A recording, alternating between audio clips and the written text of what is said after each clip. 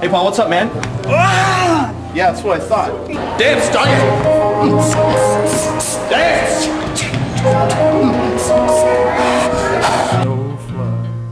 Oh, God! I pity the fool who don't do well in my essays. Okay. It's not my fault I got that of mine. Stop your crying, Paul. Crying is for little girls. Get back to work. Darn your essays. Darn your essays. I am an abolitionist. Don't push it with me. I'm an abolitionist. Paul, enjoy jail. I didn't do it! He slipped it in my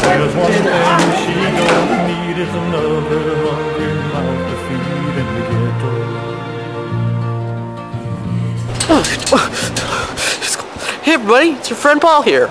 Yeah, the one you sent to jail for doing ecstasy. Well, it's been 5 long years of terrible food, cold bed. Yeah, it's still cold in here right now. And so, you know, I thought about doing some research. And I did the research. And, well, the ecstasy was made in the 1900s by a German pharmacist.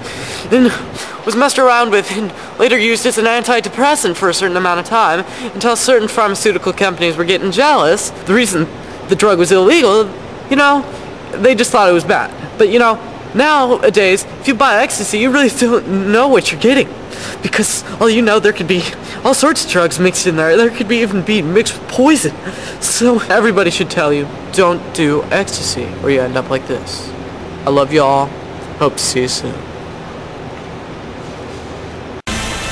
What's up, Paul?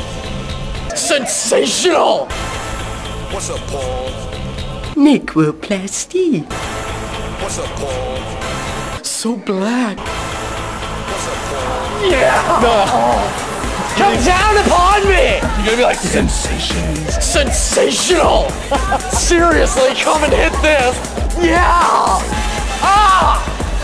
Yeah!